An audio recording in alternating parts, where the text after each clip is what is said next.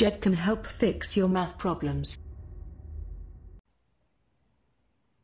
Hi, this is Jed with MathFix, the math lessons that help fix your math problems.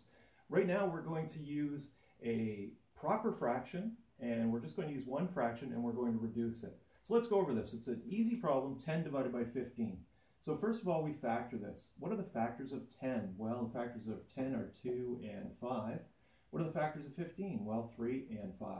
So to reduce this fraction, we're going to pick the largest factor for each, and we are going to multiply by the inverse of them. Divide them by 15, 1 over 5. Remember, when you take 1 over 5 divided by 1 over 5, that fraction itself is equal to 1. So we're not changing the value of this entire fraction. So now you can reduce this 10 because it is divisible by 5 twice. This is divisible by 5 once.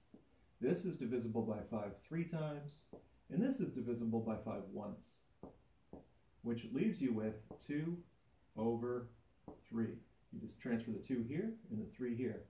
Now, in my first video on fractions, I give you an equation to help you figure out whether you've solved this fraction reduction correctly.